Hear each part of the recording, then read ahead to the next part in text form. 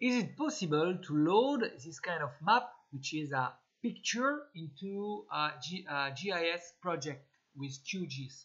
For example, let's say that you have a old map, it's scanned, but it's not georeferenced.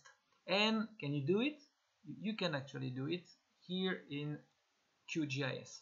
Okay, for that there is two techniques. I will show it to you. I'll show both of them. So for that you will load a picture. So because it's a picture, it will be transformed in a raster, not a vector. Okay, so it's probably here that you will find a tool to do some georeferencing. Actually, you need to install those plugins. Okay, if you go manage and install plugins in all, you want to do georeferencing, so you write georef and you start to see two cool ones: Freehand, Raster, Georeferencer, and Georeferencer GitHub. Okay, so please install both of them if you want, or just one of them. Anyway, I'll show it to you with the two techniques. Let's start with Georeferencer. So first of all, you will have to load your picture. For that, you will have to install open raster. To open the raster, have a look to your picture. For me, it's in my desktop. Here, Galapagos, it's a JPEG. Et voilà, I have my picture. Not very precise, but maybe you have very precious maps from colleagues, very old. I mean the map, not the colleagues, but probably also because they have old map with precious information, but it's not geo-referenced, and how to put it on your project. So for that, you have to explain that this area, I know the coordinates and I will enter it. Okay, so for that you will add a point here, for example, and either you enter the coordinates, longitude, latitude, but will be lazy and it's more efficient, less mistakes. We'll do it from a map, canvas. Okay, so let's go on a map. Oh, there is no maps, no worry. I'll load a map. Let's go on map tiller from the previous video. I load the satellites, and let's go in Galapagos. Yeah, we are biologists, so we dream about our Mecca. Oh, voila. So we can recognize here we have the Galapagos.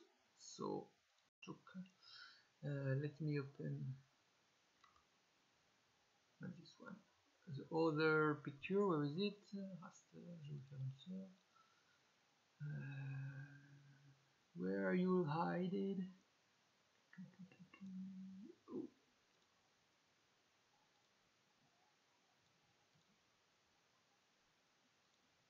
Ah, it's here. Okay, so we don't enter the coordinates, we'll do it from the map. So now we have a cross. Okay, so cross because he wants my position. So I won't be super precise because it's for demonstration, but it was here. Then automatically I have the coordinates. Okay, then you need at least 3 points.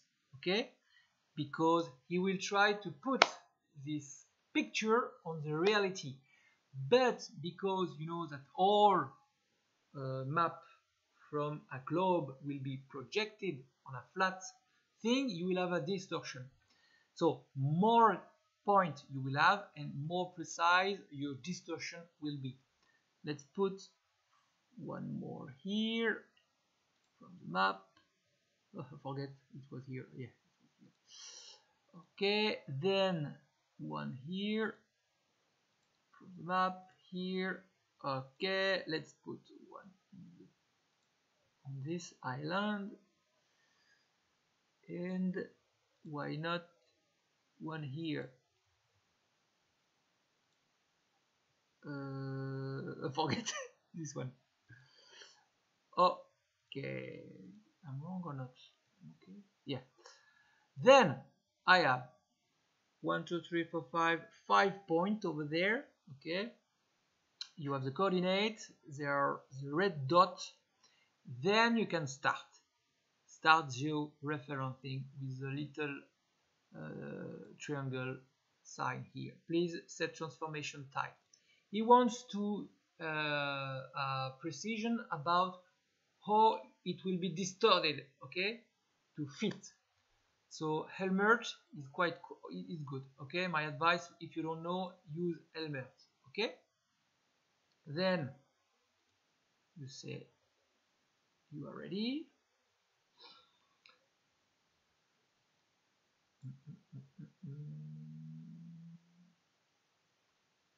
Did I forget something or what? Raster successfully georeferenced, et voila, you can close, save the point. No, not anymore, I don't need. And ta-da, you have your nasty, your ugly little map just over there. You see, it's this raster layer. If I remove it, okay. So obviously you can change the transparency. Let's do that, and you can see how the fitting is good or not. Symbology.